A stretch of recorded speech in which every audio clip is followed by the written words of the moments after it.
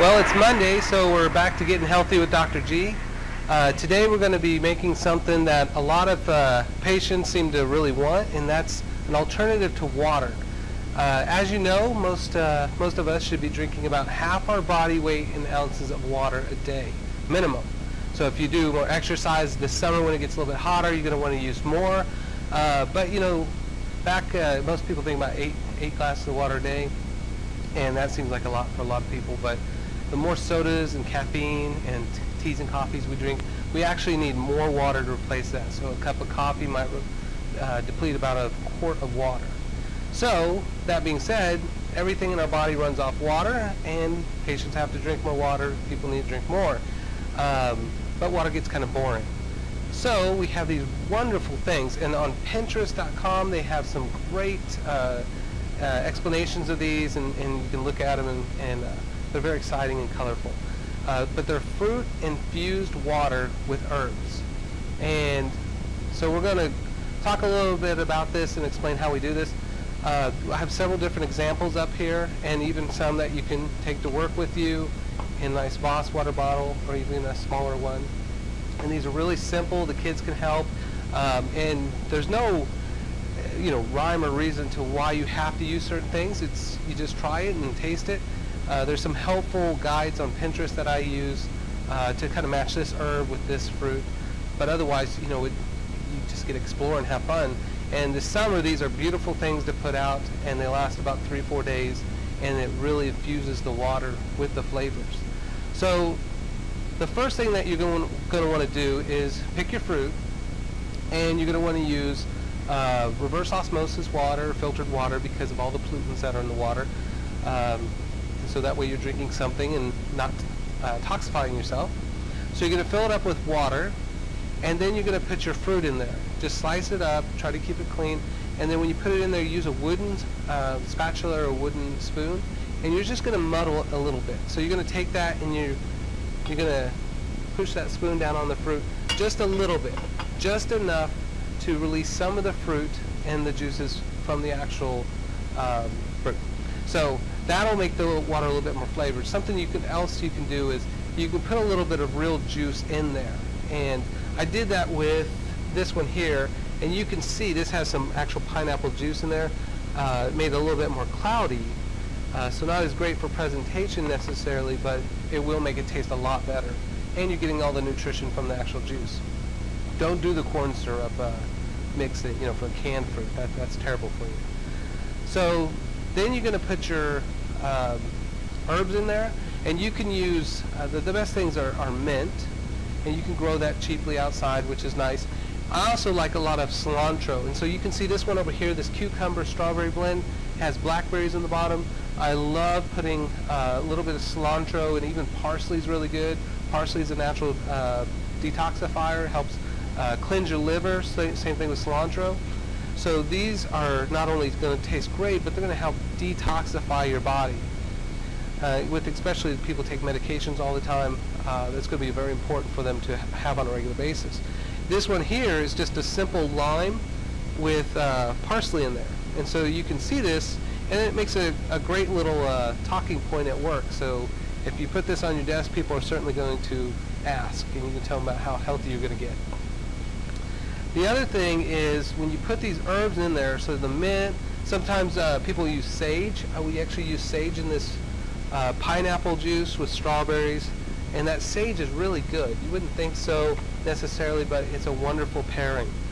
And then also rosemary. We didn't do any this time, but rosemary is a great one for adding flavor. And with the mints, you can even do like a chocolate mint, you can do a lemon mint. Wonderful, wonderful flavors. When you put those mints in there, you're going to take that wooden spoon and you're going to muddle that too. So you want to just tap down on that mint and release the oils out of it. And that'll really infuse the water with a lot more flavor. And all these are medicinal. So when you get done with this, you take all those, put it in a little blender, mix it with some orange juice, and you have a wonderful shake too. So that way nothing goes to waste, because it looks pretty, tastes really good, but you don't want to waste all that wonderful fruit and vegetables. One of the keys is also using fruit that's actually organic, And so you can see that many of these actually have the rinds on them, and I like that because it looks better. But also you want to make sure that it doesn't have the toxicity involved with all the pesticides and herbicides. So something like an apple, they spray with 200 chemical pesticides. The USDA says in last year's report of the Dirty Dozen that apple is rated the highest with those toxicities being about 50 to 64 chemicals found in the supermarket still on your apple. So it's important that if you get organic, you don't have to worry so much about washing it off and you know, contaminating your family. But if you can't get the organic, or if it costs too much, then one of the most important things you can do is to take it and soak it in vinegar water. So it's a couple capfuls of vinegar in a bowl of water, and just let that soak, and then just wash off the fruits and vegetables, then slice it. That should get the most toxicity out. Now when it comes to like blueberries and raspberries and even the blackberries that are in here, you're probably going to want to spend the money on organic, because that way you actually don't have to worry about the pesticides and herbicides being inside. So the water you want purified, reverse osmosis. The fruit you want organic when possible. And then the other thing is you want to make sure that you put these in glass. So these are just canning jars from Walmart. And in fact, this is just a nice jar from Walmart that I picked up last night. And wonderful for display. We're going to put one of these in my office. Otherwise, you know, they're great for the countertops. And when you're having a backyard picnic, great for the family, great talking point too. It's good to be healthy and get enough water. This, if you don't know, is a Voss water bottle, and you can buy these World Market here in Wichita, and those are wonderful for toting around, and they're made of glass, so you don't have to worry about all the toxicities of plastic in there too. So you're getting nutrition, you're getting healthy, and you're not getting the toxicities. A lot of the plastics are going to have what's called xenoestrogens in them, and they're going to mimic the estrogens in our body. And one of the things about estrogen and fake estrogen is the human body doesn't have any way to prevent that from going straight into our cell and affecting our DNA. So it's very important, again, that we use glass and cook in stainless steel and all that. You could actually saute some of these fruits with a little sprinkle of organic sugar, a little bit of water in a pan, iron skillet, and just saute that a little bit, and that'll help release all the wonderful flavors and bring out those. Now it'll make them look a little bit cloudier, but again, you're going to have wonderful flavors, and you're going to impress all your friends and family. And of course, getting the kids to drink more water, this is an excellent way. My daughter is very excited about trying these out, and surprisingly, she thought they were wonderful. So for this summer and for Earth Day, this will be good for you. See you back.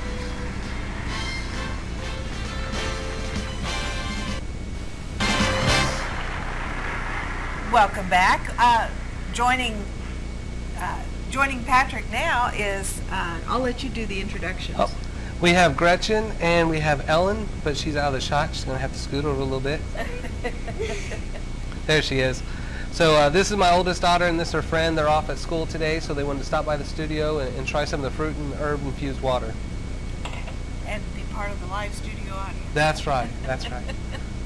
Well, this is really good. It's you know, you just get a hint of the fruit. It doesn't overpower it. You can tell you're drinking water, but it's more like a flavored water. It's really pretty good. That's pretty right. Refreshing. And many of the waters today that are out there, like the vitamin water, the fruit waters, they usually have like aspartame in there or other chemicals that are, you know, you're drinking the water because you think you're being healthy, but then you're consuming horrible chemicals in the process. So with this, you're getting that fruit infusion and no toxicity, which is wonderful. When it comes to, like when you said matching the fruits and the herbs, is there anything that you shouldn't do, or is it just kind of a matter of just suiting your own taste? Well, and that's what it's going to be is, you know, I was kind of worried about what to pair together, and when I looked and kind of went out of my comfort zone, there was just all kinds of interesting blends that people do, and really, no matter where you looked, it came down to, does it taste good to you? Yeah. And, you know, the one that I was worried about was the sage. I use sage for cooking fish, and pork, but I haven't ever drank sage. So, even in my office, I have all these herbs, and I pick the herbs and I'll put them in the tea. But I've never tried sage with actual fruit water, so it was surprisingly good. Yeah. Yeah. Well, and I think you kind of feel like a little mad scientist. That's right. Sometimes when you try these things, because you don't know sometimes what you're going to come up with. And my daughter lives on Pinterest. She uses that all the time, but I don't know that she's tried this type of thing with it, but she really likes that. So, yeah, I think there's a lot of good information you can get on Pinterest. Oh, yeah. Pinterest should just be called whatscool.com or something. Yeah, really. Yeah, when I had a patient tell me about their experiments with fruit-infused water, and it got me all excited, and so I looked them up, and I just couldn't believe how awesome these things looked. And the common complaint all the time with patients is, I can't drink that much water. It's just too boring, it's too plain, and they always want to add sugar or they want to add something else to it. And it's like, no, let's do it to where it's healthy, it's flavorful, and, you're not putting toxic chemicals in it too. Well, right, because what's the point of drinking more water if you're just going to put sugar in it? That's right, that's right. Kind of defeats the purpose. Well, and it's surprising that so many of those waters that are out there, and of course they're in plastic, they're just horrible things in there, and most people are drinking them thinking they're doing a good job and that they're trying to be healthy, but especially when you leave them out in the sun, all that estrogen gets absorbed through the plastic. And so, these, you can always tell my patients around Newton because they're always walking around with mason jars drinking. And so I have patients sometimes that say, who's your doctor? Because otherwise we never see that. Well, and the tall ones that you had there, the tall skinny bottles, I could see putting that on your desk and somebody would ask if you were drinking that or growing something. That's right. It looks like a terrarium. Yeah, and I said last week when we did the medicinal herbs that, I have all these little herb plants in the office, and I'll take my big glass mug and I'll put just little bits of herbs in there, a little lavender in there if I want to calm down, and some rosemary in there for the antioxidants, and then I have my tea, and so it looks like I'm drinking plants half the time, but patients will... Well, you kind of are. Yeah. Patients will give you that weird look and say, what in the world are you doing? You're like, hey, I'm getting healthier, okay? There you go. To help you. Well, marketing is such a big thing because a lot of times things are marketed as being healthy. That's right. And they're not. And so you kind of have to know what you're looking for. Yeah, and sometimes in the office I kind of feel like I'm a purple cow because so many of the things that I talk to with patients and these kind of things aren't kind of in there is stuff that nobody else is really doing, and really kind of unique things, and they're very surprised that not everybody's doing this, but once they start doing it, then they start seeing other people that are doing it, and next thing you know, you have this chain of effect on people, which is good. Well, when you go shopping and you start reading labels, if you really don't know what you're reading on the labels, it really doesn't do you that much good to read them. That's right. So you need to know kind of the things to avoid, or what's, some of the terminology is, I think, sometimes almost meant to disguise what it really is. If you don't recognize the word, That's then right. you think it's probably okay. Yeah, and you wouldn't believe how many different terms there are for just sugar. Yeah. And on the label they will say no sugar, but then they have 12 ingredients that become sugar, but the names are so confusing that most people don't know. We'll be back with 43 reports, so stay with us.